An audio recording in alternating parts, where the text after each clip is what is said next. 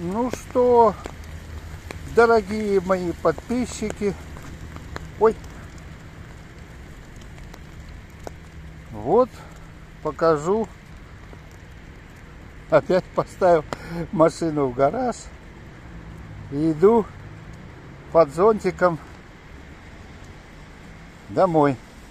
И у нас сегодня, вот смотрите, выпал первый снег на машине, вот видите, вот снежок, вот так вот, и там, вот такая погода, нелетная погода, погода нелетная, вот. Но я под зонтиком, сейчас покажу себя. Вот так разверну камеру. И вот так вот. Вот я под зонтиком. Вот. Вот такие вот дела. Вот. И, ну, что я вам скажу? Ну, погода у нас сегодня 5 градусов тепла, так что снег сейчас потаял, и потает, и будет слякоть. Ну, в принципе, мы увидели снежок. Вот. Вот такие вот дела. Вот тут мадам разворачивалась. Улица. Улица, улица, улица родная. Мясоедовская улица моя. Улица, улица, улица родная. Да, вот такие вот дела. Вот снежок вот на окне покажу. Небольшой машины. Да, вот такие вот дела. Ну, что я вам хочу сказать.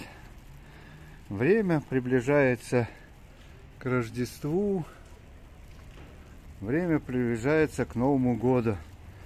Да, ребята. 2022 год. Это просто фантастика. Вот. О,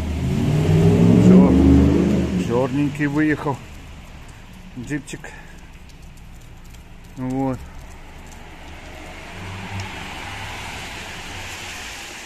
Вот такие вот дела. Как говорится, а я под зонтиком, под зонтиком. Вот отсюда выехал, видимо, там гаражи снимает.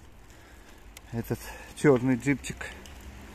А я под зонтиком, под зонтиком, под зонтиком. А я под зонтиком, под зонтиком, под зонтиком. Такой мелкий, уже теперь не снежок, а дождичек идет. Все, увидели немножко снежка. Что я вам скажу про погоду? В принципе, в Бельгии она стабильная. И если мы видим снег, вот снежочек такой. А самое главное, асфальт чистый. Никаких этих самых машин нету. Вот. Машинки. Вот там БМВ стоит. Вот. Вот такие вот дела.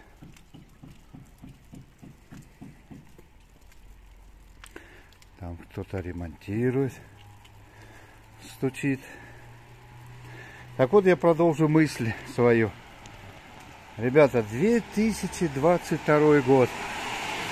Я всегда думаю, вот почему-то у меня ассоциация такая. Я родился в 1956 году. Да. Эх, молодость. Но я не жалею о том, что когда-то по молодости сбежал от советов мамы и поехал в Ленинград. Вот были времена. Кто, как говорится, думает, что в Советском Союзе было все плохо. Во-первых, было образование бесплатно. Куда хочешь, туда езжай, поступай. Лишь бы только знания были. Вот так и я, парень с деревни, с села, приехал в Ленинград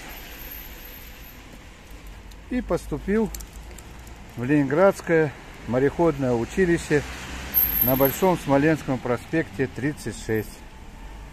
И стал квалифицированным радистом.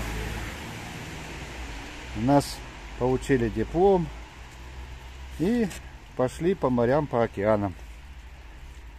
Да, вот он, снежок, еще раз покажу на машинке. Вот наверху. Ну да, а вот машинка вообще без снега. Так что вот такие дела, ребята. А сейчас, я не знаю, напишите мне в комментариях. Вот еще хотел один вопрос задать. Про то, что у вас делают там спутник. И это делается все бесплатно или нет? Вот скажите мне, пожалуйста. У нас я сделал 2 вакцины Pfizer. И вот у меня уже полгода прошло. Я иду на 3-ю дозу. 9 декабря пригласили. У нас это все бесплатно. Без всяких очередей, без всяких по приглашению. Ну, это в первую очередь у нас тем людям, кому за 65 приглашают. Ну и даже не только. В общем, те, кто работает, те, кто... И все это цивильно. Я уже выставлял ролик, когда я 1-ю, 2-ю дозу делал. Пришел по рандеву, укольчик сделали и пошел. 15 минут посидел и пошел. Вот бабушка или девушка там с магазина идет, бедненькая. Полные сумки нагрузила. Вот еще один снежочек. Ну-ка, сейчас я попробую ближе сделать машинку. Ну.